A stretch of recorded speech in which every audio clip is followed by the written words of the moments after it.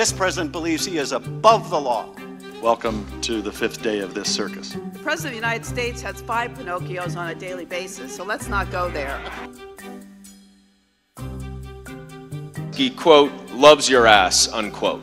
After 2 weeks of public impeachment hearings, what stood out?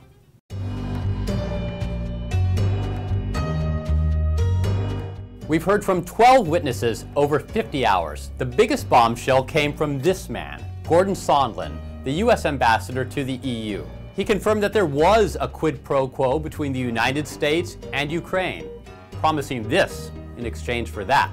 Mr. Giuliani's requests were a quid pro quo. He says his team was told to work closely with Rudy Giuliani, the president's personal lawyer, by order of Donald Trump himself. And Giuliani wanted to pressure Ukraine to investigate Trump's Democratic rival Joe Biden and his son. And he said everybody in the White House knew about it. Everyone was in the loop.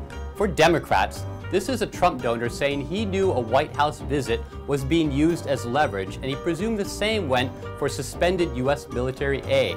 But Trump and his Republican defenders picked up on a different part of Sondland's testimony about a conversation he had with the president.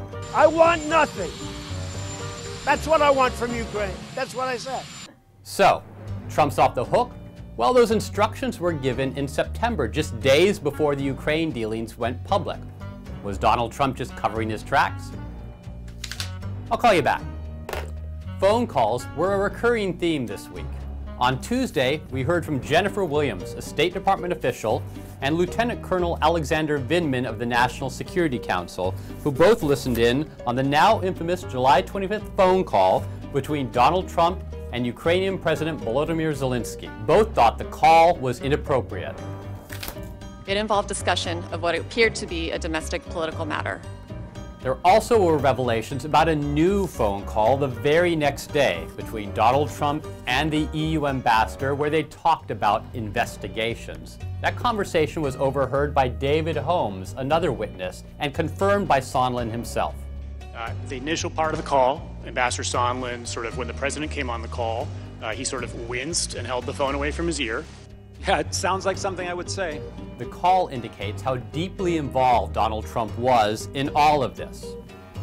So what does this mean for Trump?